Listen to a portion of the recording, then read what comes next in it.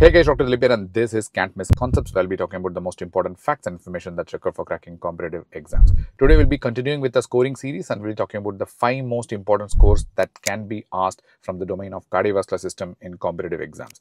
The first one is the NIHA functional classification, which is going to tell you the severity of heart failure.